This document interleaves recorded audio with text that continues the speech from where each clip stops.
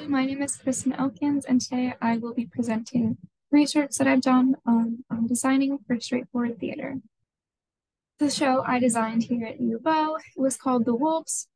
It is by Sarah DeLapp, and it is about this soccer team following 6 Saturday mornings as they get ready for their games. We see them discuss a variety of topics and how they deal with love, loss, and identity. It has a very sweet story, and I couldn't have been prouder with how everything turned out. So these are some of my concepts for the show. I knew nothing about soccer whatsoever. I have never played a sport a day in my life, so it was a lot of fun leading into this and figuring out what worked, figuring out what belonged where. For team colors, I knew I wanted purple. Purple is my favorite color. It was just a matter of deciding how to break up all of that purple and not just have them kind of walking around like Grimace from McDonald's. It was a lot of fun playing around with shoes as well. I think that really helped. And for team logo, everyone's got to have one.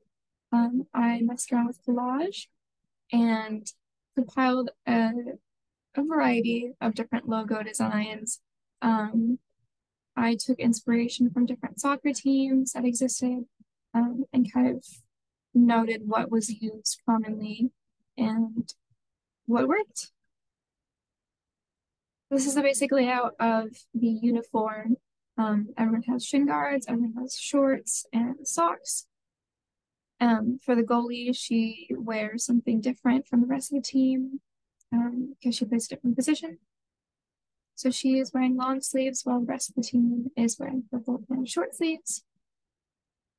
And for each of these individual characters, I wanted to make sure they were distinguishable. Because the uniforms were very simplistic and the show revolved around a soccer team, there wasn't a lot of allowance for different personality or different character designs. So I really wanted to make sure I honed in on details like hair and shoes, of course, and kind of different accessories where they were allowed, because in soccer you aren't allowed to wear accessories, you aren't allowed to wear jewelry or any kind of wrist accessory or necklace, which I did make a few exceptions for here and there for character purposes. But I really wanted to make sure I got these characters right, because I have found out that in every soccer team, these characters exist.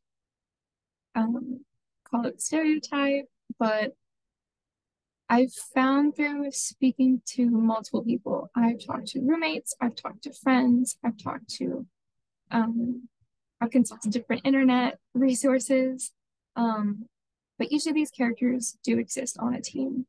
And I wanted to make sure that I got those details right with how they wear their hair. I found that was a really, really important role in designing for the show is hair. So for number 11, she is very bossy. She's a politically correct girl. She's very smart, very headstrong. And so she would be wearing a tight high ponytail and a very thick headband. And then for shoes, I made sure to consult different web sources about what shoes would work best with different positions. So just to briefly go over that, I did match out different shoe types, different shoe cuts. And number 25 is our captain of the team. She is the star. She's the face of the team. And I found that she would have the prettiest hairstyle. She has some two French braids. She would have kind of small wispies going in front. She's also going to have the nicest things because she is the coach's daughter. So she would have the fanciest looking shoe, and then the nice style. And then towards the end of the show, she chops all of her hair off. And so, which worked really well because the actress already had really short hair. So we threw a wig on her, and then for the ending of the show, based her hairstyle off of these actual soccer players. Number 13 has a kind of low and messy, unkempt bun. Um, in the script, her brother is described as being a weed dealer, so she kind of has that lazy, laid back personality. Um, I also wanted to mention that I took into consideration the actress's actual hair. Um, I didn't want any big changes to be made. I wanted the actress to be very comfortable and not cause a lot of mayhem or stress in their lives. So I looked for inspiration photos that contained the actress's hairstyles and their hair textures, how they naturally are, just so there wouldn't be any really big changes, and to allow them to be as comfortable as possible. Number 46, she is the new girl on the team. She's a little bit awkward, kind of socially awkward. I thought it was really interesting. And she kind of has a straightforward hairstyle, just so it's out of the way, very simple, something she can do really fast. And number two, our actress had really short curly hair, so to kind of maintain that, we went with two kind of French braids. And her character is described as being very clumsy and prone to accidents. So throughout the show, she gets new headgear, which I chose very carefully. And number seven is the mean girl of the team. She is very headstrong, very bossy. She's really coming into who she is throughout the show. So she has this kind of high top, messy bun, kind of just thrown together. She doesn't really care. She's really cool. Um, she's also gonna have the thickest makeup because she's just cool like that. And I wanted her to be kind of edgy. Um, we ended up not doing any kind of colored highlights just for the sake of keeping it simple. Um, but I think through her makeup, it helped a lot with establishing her character. And for number 14, she's going to have kind of cooler hairstyle. She is number seven's best friend. She kind of follows whatever she says. So I wanted her to be a little bit edgy too, but not as quite. Her actress ended up having shorter hair, so we kind of changed that last minute. And she also had a nose piercing, which you're not allowed to have nose piercings in soccer, but I thought it worked just for the sake of um, establishing that character because she's edgy too. Not quite as edgy as Seven with the makeup, but she is her own person. Number 8 is our kind of awkward, weird girl. She's really goofy, really silly. Her actress had really long hair, so this worked with a Dutch braid, two Dutch braids down the side. I also had her wear a purple beret, which you're not also allowed to wear in soccer. But for the sake of the character, I thought it fit really well with the kind of awkward elements. She was very cute, very kind of energetic. And then Double Zero has the French braid out of her face. She's very serious. And so something very simple like that was said a lot about her character, I think. And she also has her goalie gloves, which match the colors that tied in really well.